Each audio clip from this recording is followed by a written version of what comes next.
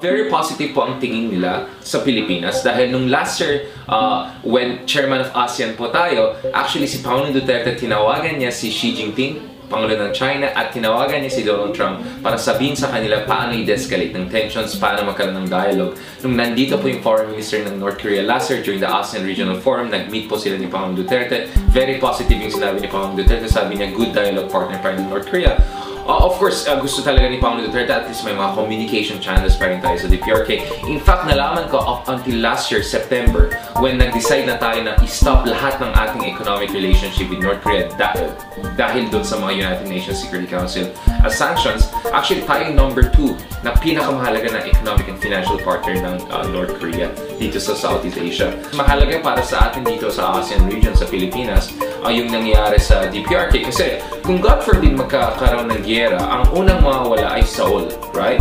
At sa pagkaalam ko, tens of thousands of Filipinos ay meron dyan sa South Korea, especially dun sa areas near borders of North Korea. No? So in any event of escalation, automatically bobombahin po nila yung buong Seoul. At yung Seoul po ay economic engine at halos andun yung bulk ng population at industries ng South Korea. At if maapektuhan yung South Korea, hindi lang ma-endanger yung ating mga OFWs dyan, ma-endanger din of course yung regional economy kasi ang South Korea ay major economy dito sa East Asia at konektado po lahat ng industriya dito. So hindi po isolated yung nangyari dyan sa Korean Peninsula doon sa ating mga ekonomiya dito. Not to mention, kung mag-escalate pa ito beyond South Korea, more than 100,000 Filipinos na meron tayo sa Taiwan, marami tayong Pilipino sa Japan, at marami rin tayong Pilipino sa China. So lahat ng mga Pilipino doon sa area na yan ay directly affected. Kaya nga dapat nagpo-push tayo ng peace process dyan sa North Korea. And as I said, at imagine mo, kung hindi lang masira yung economy ng South Korea, kung magkakaroon din ng conflict with Japan,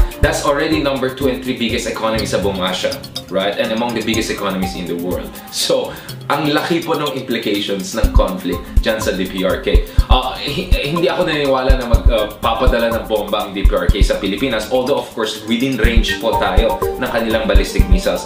The same with Guam and Hawaii, no? At probably all the way to United States. But I don't believe na yun yung concern natin. Ang more concern natin yung economic, yung buhay ng mga OFW dyan sa Northeast Asia, at saka of course, yung posibilidad na mag-escalate pa further yun. Even though mali tayong bansa, or even though yung ASEAN ay hindi directly involved dun sa negotiations, pwede tayong mag-contribute. Yung ASEAN Regional Forum, yun ay isa sa mga very limited avenues kung saan yung DPRK ay nagpapadala ng high-level delegations na nakapag-meeting dun sa mga ibang world powers, no? May convening power po tayo sa ASEAN at bilang isang traditional friend and partner ng both Koreas, I think meron din tayong incentive na supportahan tong process na yan. So just in case sabihin natin, okay yung summit ni South Korea and North Korea, okay yung summit ng Japan and North Korea, pero hindi naging okay yung summit ni Trump at North Korea. If in case yung Trump administration gusto niya na more aggressive approach, dapat tayo sa ASEAN supportahan natin yung South Korea